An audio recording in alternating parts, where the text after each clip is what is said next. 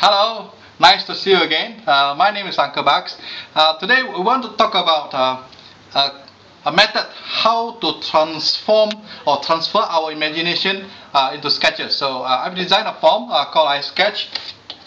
Right, you can see here, iSketch. So this is a very simple tool for a person to sketch it out and of course to describe so that other people can understand what you have in your mind.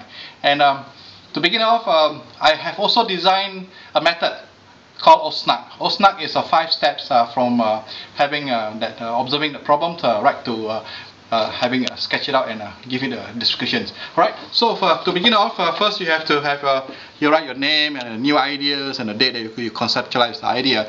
This is a very good record, right? So that you can put in place. So to begin off, you have to explain to me what are the problems that you observe in the market or in the place where you work. Then you think of an idea. You think of idea, imagine of idea, how you can improve on it and so forth. Then you begin to draw it out here in a sketch, a big space here for you to draw out. Then you explain to me here what are the new features that your idea is different from others.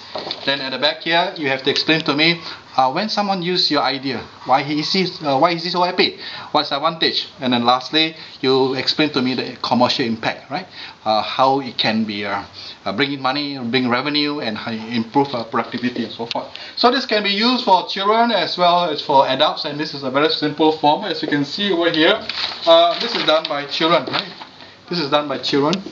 See, you can sketch it on a pencil, and people can imagine what people can understand what his imagination. This is by adults, right? So people can understand what he has on his mind, right?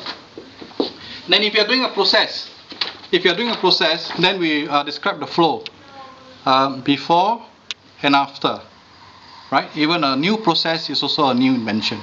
Okay, so good luck to you, and don't forget, this is a very simple OSNAC. Observe, sketch, new feature, what are the advantage, and what is the commercial impact. Alright, thank you, bye.